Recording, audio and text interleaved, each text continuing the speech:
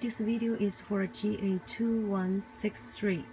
And first of all, if you have a Bluetooth problem, I have to send you the software to upgrade the system.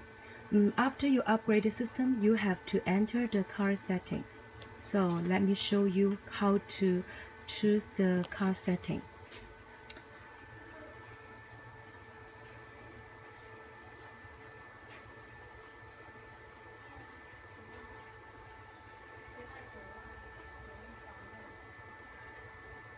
And you can see the extra settings, and the password is 123456.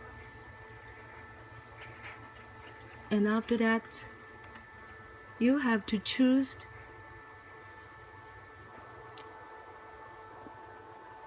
the model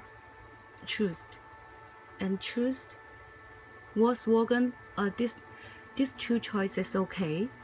After you press this button, and then the screen will turn off and turn on again. After that, you have to turn back and choose this.